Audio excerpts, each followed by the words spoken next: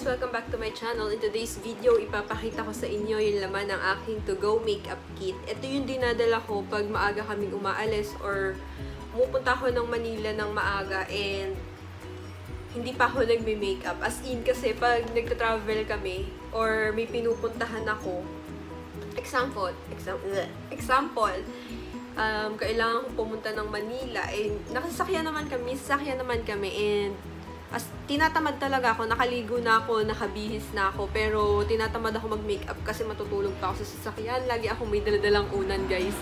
Nakakahiya. Pero totoo, kaya kong matulog sa sasakyan na nakahiga talaga ako. As in, nakahiga. Hindi yung upuan yung nakahiga. Ako yung nakahiga sa upuan, guys. Ganun ako, guys.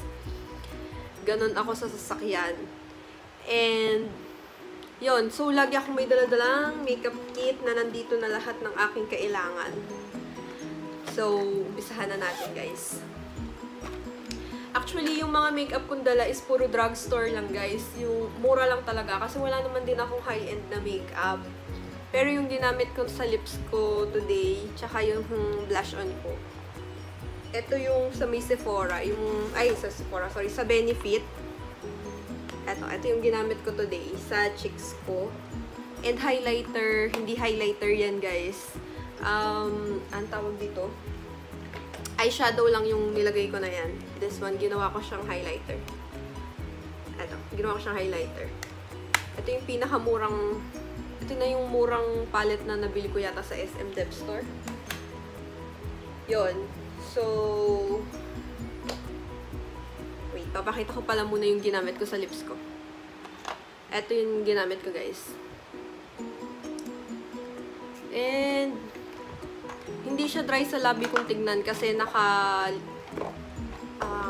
dito, naka-lip balm ako, guys. Yun, naka-lip balm ako kaya hindi siya masyadong dry tignan sa aking lips. So, yun na nga, umpisahan na natin. Ito lang siya, guys. Yan. Umpisahan na natin. So, first is yung powder foundation na lagi kong dala is ito. Nabura na nga yung tatak niya. Sa sobrang favorite ko siya, yung Ever Bilena. Ito yung loob niya, guys. Ayan, as in, paubos na din siya. Kasi ito nga yung lagi kong ginagamit. Meron pa akong ibang powder, pero hindi ko dinadala. At yan lang talaga yung nakasanayan kong dalhin. Then, meron din akong dalang, ito, shaver.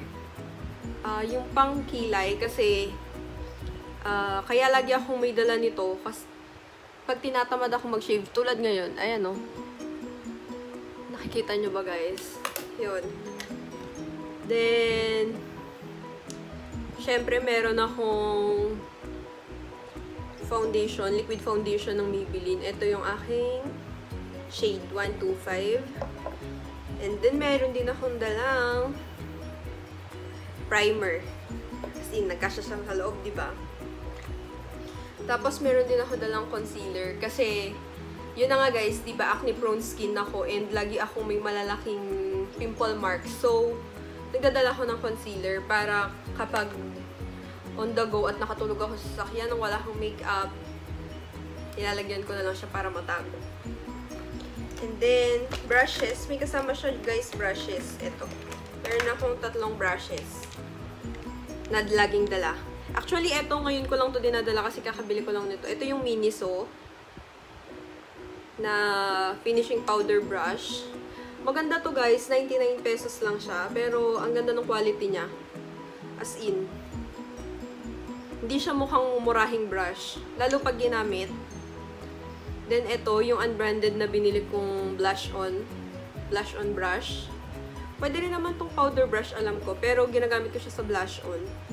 Kasi, ganda-ganda ko ditong gamitin. Hindi niya nagagalaw yung foundation ko pag ito yung gamit ko.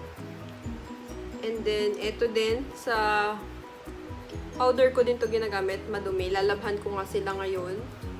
And then, for foundation, paddle brush na lang kasi sobrang hassle naman kung magdadala ako ng sponge. Nandito lang yung sponge ko, hindi ko to dala. Sobrang hassle kung magdadala ako ng sponge, guys. Hindi ko naman pwedeng basain sa sasakyan to. Sorry.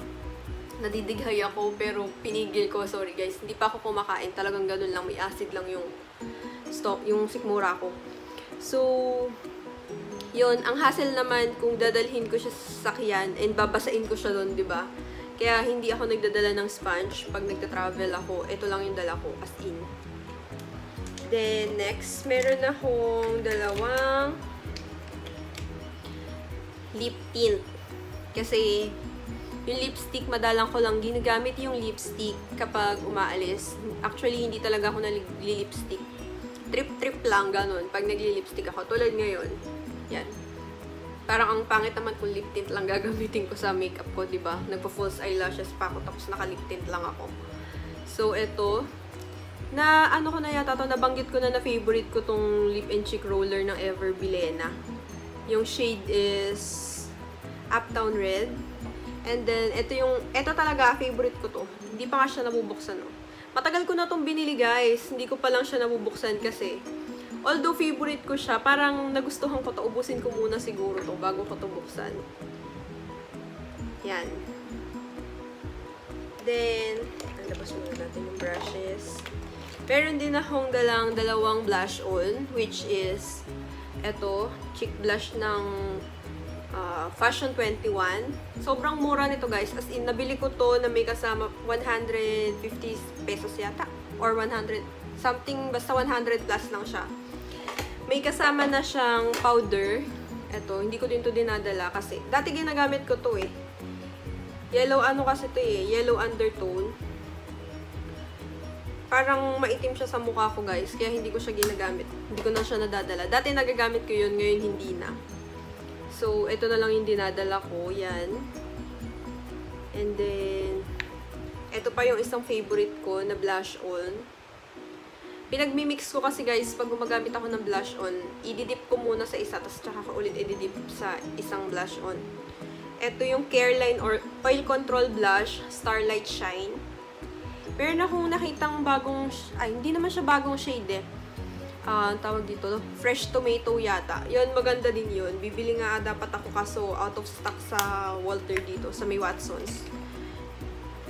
And may dala akong eyeliner. Para pag naisipan ko lang gamitin. Hindi naman ako pala gamit ng eyeliner, guys. Kasi hindi ako marunong mag-eyeliner. And meron din akong, eto na yung lipstick na dala ko, guys. Dalawa. Pareho lang silang drugstore. Ito yung EB matte na port. And then, yung Maybelline na binili ko. Ito siya. 696 Burgundy Blush. Gandang-ganda ako. Hindi ko alam, nahilig ako sa dark lipstick. Uy, diba oh? Ganda niya. Hindi ko alam bakit nahilig ako. Dati puro nude lang talaga, as in. Then, meron din akong dalang lip balm. Kasi, nagda-dry nga yung lips ko pag nagli-lipstick ako. Tsaka, bago ako mag-apply ng lip and cheek tint, nag-lip balm muna ako para yun, hindi siya mag-crack kasi ang pangit, guys. Tsaka, ang hapdi sa lips pag nagka-crack, diba?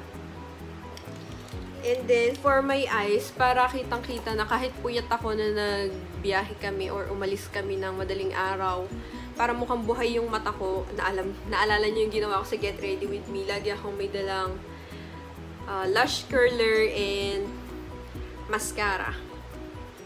Yan. Yan yung sandata pag puyat ka, guys. Kasi pag nagaganyan ka, parang buhay na buhay yung mata mo. And as in, yun. Ang ganda sa mata. Dati hindi ako fan ng lash curler tsaka ng, ang tawag dito, mascara. Pero ngayon, nagdadala na ako kasi nakita ko sa kapatid kong babae na ganun yung ginagawa niya kahit minsan sobrang lapit lang napupuntahan kasi ang ganda talaga niya sa mata, as in. Para talagang buhay nga naman yung mata mo kahit kulang ka sa tulog. Excuse my eye bags, guys. Ayun, lumalabas na siya. Hindi kasi ako hindi ako nag-concealer. Hindi ako nagko-concealer dito. Yan. Kasi bala ko talaga is magse-selfie lang ako today and naisipan kong i-film ko na yung what's in my to-go makeup kit. Yun lang, guys. So, thank you for watching and see you on my next video. Sana nag-enjoy kayo. Oo nga pala, guys. Gusto nyo ba na once in a week magla-live ako? Or okay na tayo sa ganito na tawag dito? Na nagvi-video na lang ako, pinapakita ko na lang sa inyo, ganon. Yun lang guys yung tanong ko. Comment nyo na lang sa comment section. And, oo nga pala, may friend ako na nanonood. Si Romar, hi.